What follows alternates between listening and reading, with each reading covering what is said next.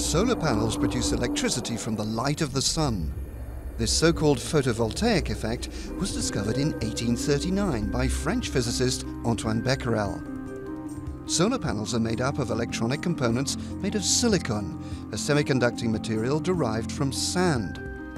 When photons, components of light, strike the panels, silicon electrons start to move, creating a continuous electric current. The current passes into metal strands known as strings, which transport it through semiconductors connected in series. Next, an inverter converts this current into alternating current. The electricity created can then be transferred to storage batteries. It can be used on-site or sold to an electricity supplier.